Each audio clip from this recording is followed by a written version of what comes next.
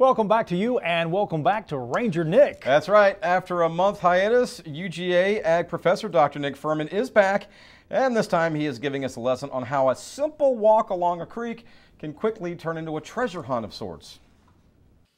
Hey everybody, Ranger Nick here, back with you. Great to see you again. It's summertime in Athens, Georgia, and we're here today along a creek right outside of the University of Georgia. And it's summertime, and it's vacation time. And I don't know if you're like me, but going down the road, driving on vacation, have you ever been driving, look down at the dashboard and see that little indicator light come on that says that something's wrong with the engine? We're going to talk about indicators today, but not that something's wrong with the engine, but that something's going on in your creek or in your river. In fact, good things are going on if you find some of the things that we're going to find today along this stream. We're going to determine how healthy this stream is today, and I hope we're going to find some cool things out there. So I'm glad you're with us. Well, we're along this creek out here today, folks, looking around for these indicators, and there are really three different kinds of indicators I want to talk to you about today.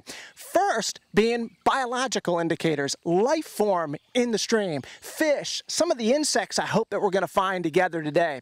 Biological is one, physical is another. And if you look down at the creek we're looking at right now, you see a lot of water movement, and the more water movement is actually the better. If you find waterfalls in your creek, these are things that are putting oxygen into the water, so this moving water is a great indication that at least there's some oxygen getting into this water. Biological, you've got the physical, looking at the water, and then we can look at chemical. That's things like pH, dissolved oxygen. Those are things that the Cooperative Extension Service in your town could help you with on your creek. If you were to take the water to them, they can help you with that. I want to start looking around for those biological kinds of things today and kind of start flipping some rocks over with you while you're out here with me. Let's take this guy right here. I'm going to flip him over real slowly to not disturb the water too much. And I'm going to see if I can find some little insects that are attached to the bottom of this rock. Often these little insects tell us that because they're there, the water quality is really, really good. And in fact, I look at this, oh man, and check this out. This is so cool. This is actually on the bottom of this rock. It looks like a little stone straw.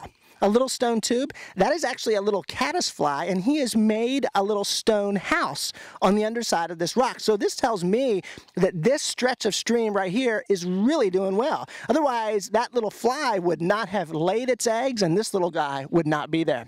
Another thing to look for, and I know it sounds kind of obvious, but if you don't know what you're looking for, you don't know. Look out there across the water, and you'll see these little black specks. Those are all little snails. And little snails tell us that the water and the oxygen here in the water are doing well. And in fact, they're on the side of the bank because just a second ago, the sunlight was just on them, and they're going into the sunlight. They're actually feeding in the water and filtering that water, similar to what a clam or an oyster would do. We got to make this quick. I just came across something. Talk about biological indicators. Check this out. Man, you're not going to believe this. Look at this. Under the leaves over here, look at this. Eastern box turtle. Look at this little guy, probably 5 or 6 years old. Eastern box turtle. Funny, they call these guys box turtles because when you find them, usually they tuck right into their shell and fold themselves up like a box would enclose itself.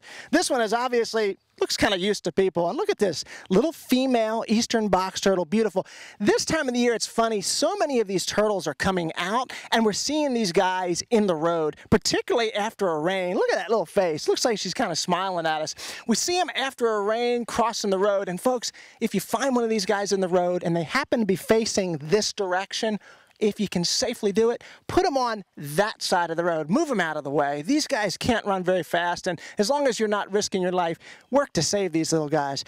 Another thing I want to tell you about her is that so often people will find eastern box turtles and often find the same one over and over again on their property. And they ask me, Ranger Nick, how do I know it's the same one? They'll say, well, I figured that out. I'm going to paint my initials on its back with nail polish. Oh, not a good idea. That ruins their little camouflage, and they're often eaten by foxes and raccoons. So what a neat biological indicator that this woodland, this creek is doing well. Little eastern box turtle, I love it. Talk about an excellent biological indicator. Man, what an awesome time. Back out here again today along this little creek. Found a caddisfly, found that little eastern box turtle. excellent time together with you for sure.